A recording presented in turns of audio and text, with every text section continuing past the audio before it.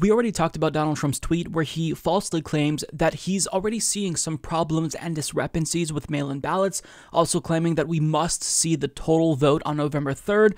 Now he's saying that if we don't actually get the final results, see all of the votes totaled by November 3rd, that may actually be illegal. It would be very, very proper and very nice if a winner were declared on November 3rd instead of counting ballots for 2 weeks, which is totally inappropriate, and I don't believe that that's by our laws. I don't believe that. Well, it doesn't matter what you believe, it's perfectly legal, and the only reason why he's saying this is because he's trying to stack the deck in his favor. So if most of his supporters come out to vote in person, and most people voting for Democrats come through mail-in ballots, maybe he gives himself a little bit of an advantage. But ask yourself this: why do we even see winners declared on election nights at all? Does that mean that they declare a winner when the total vote has been counted? No.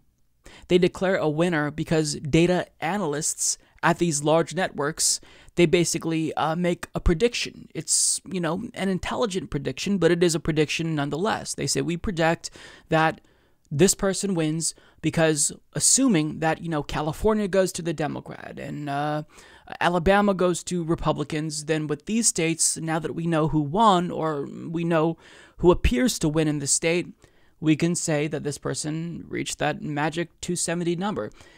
So with mail-in ballots, this complicates things. We're in a pandemic. So to make this demand, it is very obvious what he's trying to do. And for more on this, we go to Common Dreams, who explains it is in fact perfectly legal for states to count ballots for weeks after the election. Some states allow mail-in ballots to arrive up to 2 weeks after November 3rd, as long as they are postmarked by Election Day. Due to the unprecedented surge in mail-in voting sparked by the pandemic, the process of tallying ballots and determining the election winner is expected to take longer than usual. Progressive critics and election analysts have long been warning of a nightmare scenario in which Trump falsely declares himself the winner on November 3rd based on an early lead in in-person votes and proceeds to declare all votes counted after Election Day illegitimate. The president's comments Tuesday bolstered those fears. Donald Trump is planning to do everything he can to make sure your vote doesn't count. Progressive advocacy group Indivisible, part of a coalition planning mass protests should Trump attempt to steal the election, said in response to the president's remarks Tuesday, which came hours after the conservative-dominated U.S. Supreme Court ruled that the battleground state of Wisconsin cannot extend its Election Day deadline for the arrival of mail-in ballots. In his concurring opinion in the case, Trump-nominated Justice Brett Kavanaugh parroted the president's attack on the common state practice of counting ballots that arrive after Election Day, a possible indication that Kavanaugh is, as Slate's Mark Joseph Stern put it, open to stealing the election for Trump. The implications of Kavanaugh's reason could reach beyond Wisconsin. As Stern pointed out on Twitter, North Carolina Republicans are already citing Kavanaugh's argument to justify their own push for the Supreme Court to limit the state's absentee ballot deadline. Brett Kavanaugh's stunning opinion last night should be a huge story today, said Stern. It casts aspersions on mail ballots. It's riddled with errors. It endorses a theory too radical for the Bush v. Gore majority. It's a preemptive attack on our election's integrity. So what we see is Donald Trump, the right-wing Supreme Court, and Republicans across the country currently laying the groundwork to steal this election by making sure that any votes that come in after Election Day are invalid, disenfranchising potentially millions of Americans who don't want to risk their lives by voting in person because of the pandemic. But now, since Trump is doing this, he's basically forcing people, if they want to make sure that their votes get counted on Election Day, to vote in person.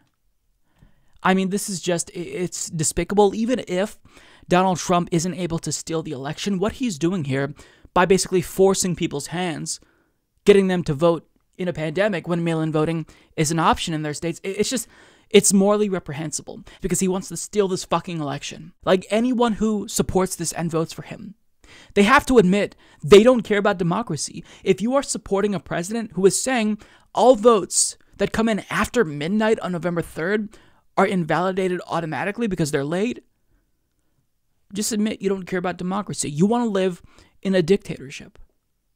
Because it is not under anyone's control if they mail in their ballot even though they get it filled out before the 3rd and it doesn't arrive on time. That's not something that they can control. So because Donald Trump is impatient at best and wanting to steal the election at worst, we have to invalidate those ballots? This is just, it's infuriating.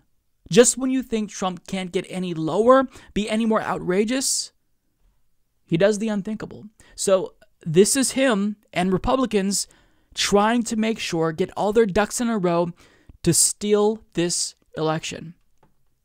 Now, we've already talked at length about the plethora of things Trump's legal team can do to actually steal this election. And now that he has the federal judiciary and the Supreme Court on his side unequivocally, he can get away with remaining in power even if he doesn't win this election outright. We're not just talking about the popular vote. We are talking about him even losing the Electoral College, but rat-fucking this election. So individual states controlled by Republicans can get their own electors to vote for Donald Trump, even if their state sides with Biden, votes for Biden.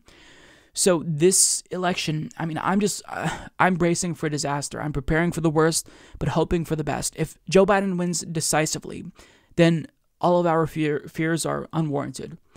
But we have to be prepared. I would rather over-prepare and be, over-worried than not be prepared for something like this. But if this happens, then this really is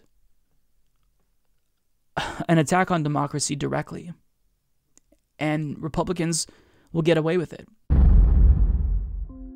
Mike is a total loser, so don't hit the subscribe button, okay? And whatever you do, folks, do not hit the notification bell either. Mike treats me so unfairly.